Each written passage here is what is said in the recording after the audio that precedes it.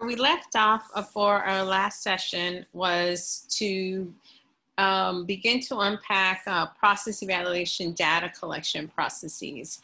Where we're aiming to go now is to discuss impact evaluation, but logic models and outcomes. And I want us to hold that impact evaluations are specifically designed to determine if a program has actually had its intended effects. When we talked about process evaluation, if you remember, we were talking about if the program had actually reached its goals. Here, we're mostly interested in knowing if there has actually been a change in the specific target population or the specific social condition the program was addressing that would have changed as a result of the program. That is, now we're focusing on this idea that it is the program itself that has actually had an impact on the target population and or the social condition. Oftentimes what I want to say is that impact evaluations are done at times when a new program it has been developed and we're interested in examining if the program has had its intended effects before we expand the program further.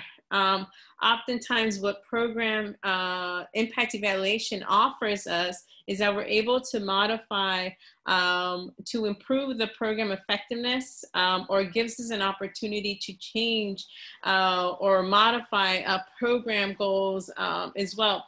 We do impact evaluations as well for accountability and funding.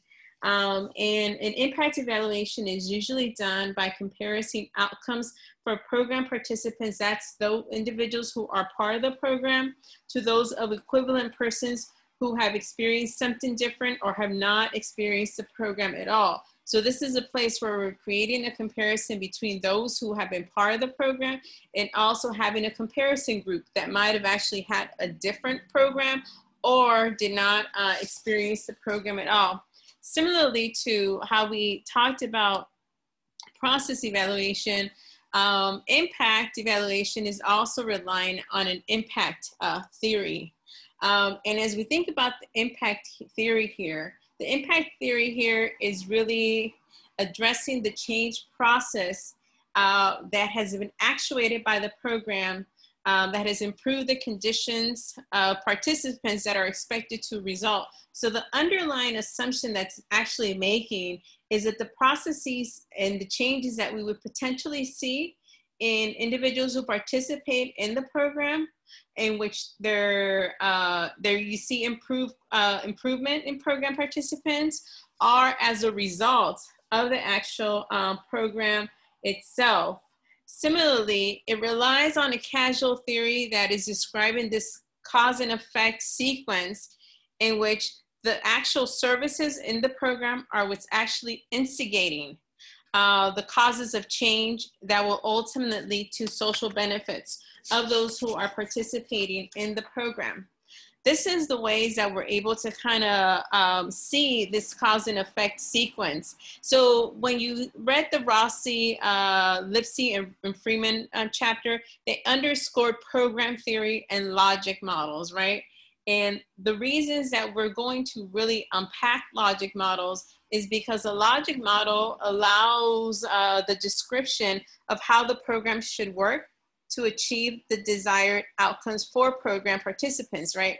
Because I want us to hold, right, that when we're doing an impact evaluation, we're really assessing at this point, have individuals benefited from the program? Have we seen changes in the individuals who are in the program in social conditions that we can actually say it is the program itself that's actually had an impact on program participants? So the logic model is relying on 4 different pieces.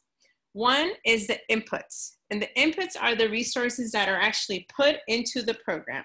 Those resources can include, obviously, funding, staff. It can include any partnerships that the program has, and it must include program participants themselves. If there are no program participants, there is actually no program. The inputs then allow what the program does on a day-to-day basis, which are actually services, right? In some program evaluation, services are referred to as activities, but without the inputs, we can have no services. to then the activities themselves are actually then connected to outputs. And outputs are the countable products resulting from the activities themselves, which is oftentimes number of hours spent in therapy, number of participants who assisted the program, so on and so forth. Then are then connected to actual outcomes.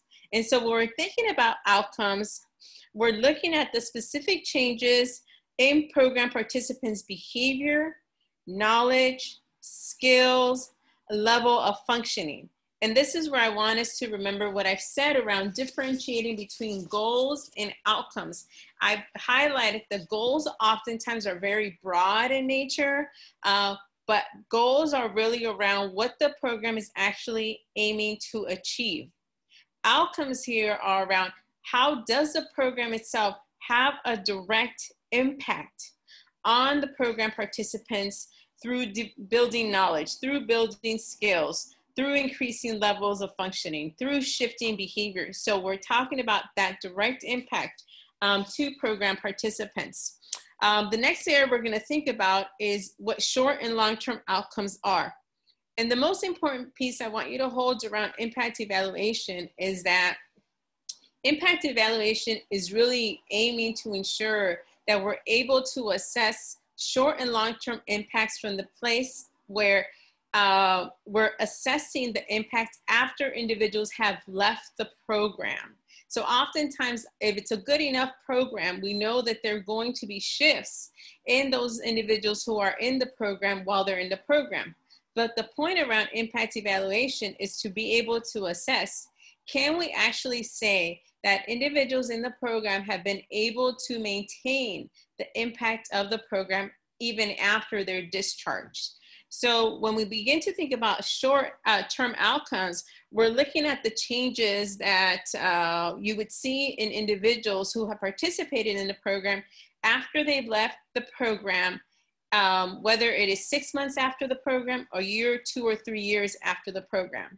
Similarly to long-term outcomes, we're really looking at what are the expected changes that individuals who have participated in the program would have over time. Where over time oftentimes being 4 to 6 years after individuals have actually left the program. What becomes important as you begin to think about your short and long-term outcome development, specifically in your logic model, is that you have to be very clear around who the program targets and what would be realistic in terms of a time frame in thinking about assessing short and long-term outcomes. So for example, if the target population is a population that has high mobility rates, right? We have to be intentional around perhaps assessing those short-term outcomes sooner than 3 years. And similarly, if the target population has high mobility patterns, we have to think about how will we actually assess those long-term outcomes before 4 to 6 years as well. So part of what we're going to do now is really think about what is it that we should think about in terms of outcomes as you're thinking about developing some outcomes for the program you're proposing to evaluate.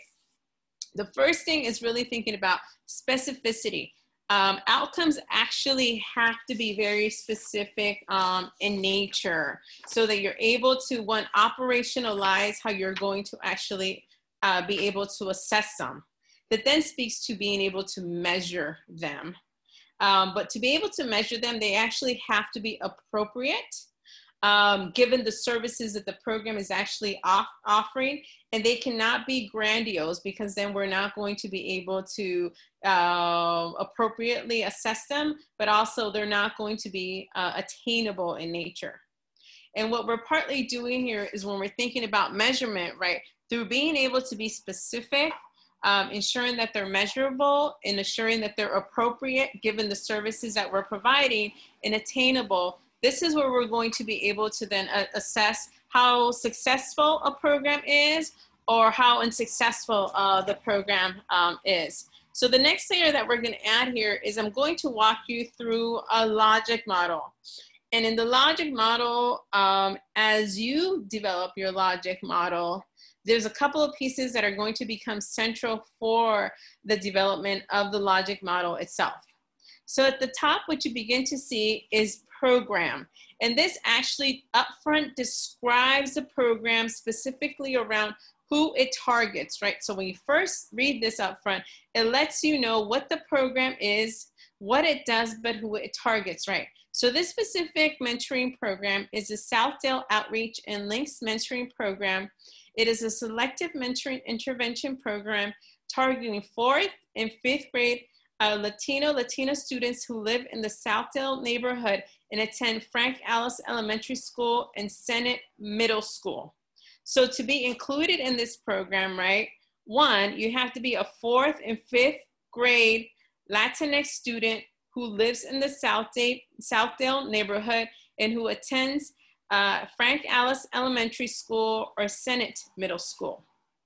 If you are not 4th or 5th grade, Latinx, or live in this neighborhood or attend these two specific schools, you are not eligible for the program. So part of your process will be to actually also include this piece around the program that you're proposing to evaluate. So the next piece I want to highlight before I begin to talk about the inputs is there are program assumptions that are being made around the program itself, right? And what we're doing through this process around the logic and through actually developing the program is partly really seeing how is it that the program will be able to address this assumption as well. So the program assumption that is being made in this program up front is that communities that are faced with poverty place children at risk and lack the necessary academic skills and resources as ELL limits choices for assessing higher education. So by providing additional resources through mentoring, children will be able to succeed more in school. So the underlying assumption that this program is actually made is that communities who face lower socioeconomic contexts actually lack academic resources, but also resources to support English as a new language learners that actually will limit their choices to be able to assess higher education. And so it is assuming then that through providing additional resources, which in this case is mentoring, it will help children succeed more in school. So given that context, the first thing we're going to focus on are what are the inputs? What are the resources that are going into the program? The first one is around this program received Department of Education funding. It also had a staff. It also received resources from the district, from the school itself. It partnered with Big Brothers and Big Sisters. It also partnered with the local church and other community organizations. The other pieces that went into the program obviously were the students themselves who were part of the program and additional educational family support services. Based on these inputs, the activities that the program was able to offer, and what I said, activities are actual services, right? They were able to provide mentoring, tutoring, family and teacher child events, parent events, which included ESL classes and a women's support group. Based on these set of activities, there were specific sets of products connected to the activities themselves. And what I mentioned products being is that they are accountable products resulting from the activities themselves, right? So what you begin to see the connection here is that mentoring is now connected with a product around time within caring and engaging adults, right? The tutoring piece is now partly connected with time spent on academic projects. Part of the products for this program also included surveys, student performance on tests, student attendance records, and the documentation of duration of matches between mentor and mentee and student school records. So in this context, given the inputs, the resources that were placed into the program was able to offer particular sets of services that will ultimately lead to specific outcomes for students. And so the first short-term outcome that they anticipated was increased attendance rates, decreased school-based disciplinary problem referrals, productive out-of-time school time, increased number of social support networks for students. So the connections I want us to start making connected to the activities themselves, right, is one, they're assuming that mentoring, but also through mentorship and having time with a caring and engaged adults, that they would see an increase in attendance in school, but also see a decrease in school-based disciplinary problem referrals, but also see productive out-of-school time, and then creating this level of support networks for students as well. So then at an intermediate level, what we will potentially see is academic gains, increased engagement in self and community, increased volunteerism among participants, and increased levels of student competencies. To the long-term outcomes being academic achievement, decreased juvenile delinquency, but also positive youth development. So what you begin to see in the outcomes is that at an immediate level, what you could potentially see is some small shifts to then over time being able to see these greater shifts that the program anticipates would be occurring as a result of participating in the mentoring program. So what I want you to be thinking of as we move into developing your logic model is really thinking about what are the sets of resources that are going into the program you're proposing to evaluate. What are those sets of services that the program actually offers? What do you think are the products connected to those services, right? And it's often really around the time that's being spent in the program. And what do you see being some of the actual short-term outcomes, but long-term outcomes? Because for your logic model, you're only going to focus on the short and long-term outcomes. So the next session will really focus now on how you will measure those prospective outcomes, and then what would be the most appropriate design to really assess the actual outcomes themselves.